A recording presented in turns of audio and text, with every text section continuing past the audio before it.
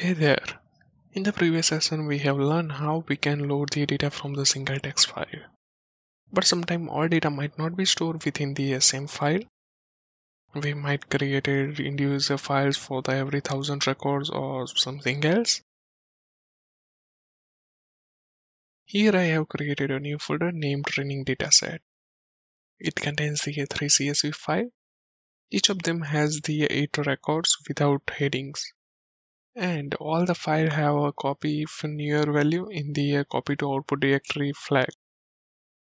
And copied the input model from the previous session.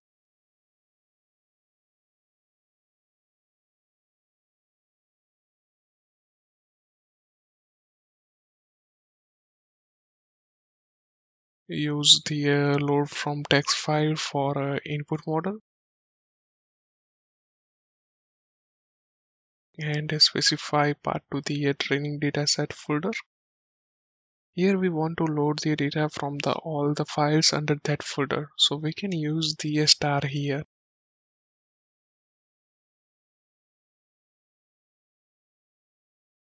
And obtain the preview at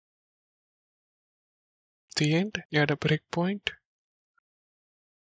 Update the program.cs file. Save the file and run the project.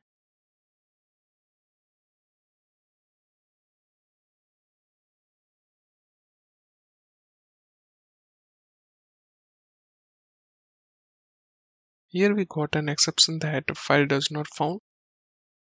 Till version 1.5 preview 1 this was working properly, but in the preview 2 it's a mess up.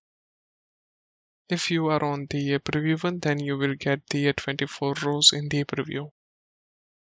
I have already created an issue for this on a GitHub, so might be this issue will be resolved in the latest version.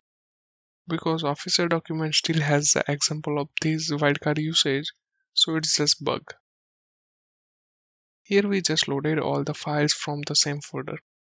But sometimes all the file might not be present within the same folder, or you don't want to load all of the file under that folder. For example, instead of loading those all 3 files, you just want to load the data from the first 2 files only. In that case, we need to use the text loader. Let me comment this first. Create it by calling the context.data.createTextLoader. Parameter of this method is similar to the load from text file. Main difference is that this method does not have a parameter for the path. We want to load data based on the input model, and the separator will be comma. Now we have an instance of the text loader to load the data. To load the data, we need to use the load method and pass the file name that you want to load.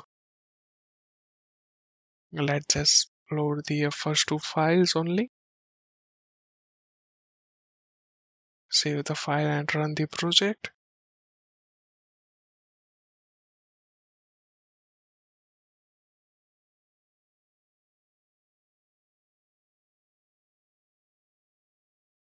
This time you can see that it includes just 16 rows because both file contains the 8 records. Let's see what we have learned in this session. If you just want to load all of the files under that particular folder, then you can use the star after folder name in the load from text file. And if you just want to load the specific files and the files from the various path, then you can use the text loader. Stay tuned for the next session.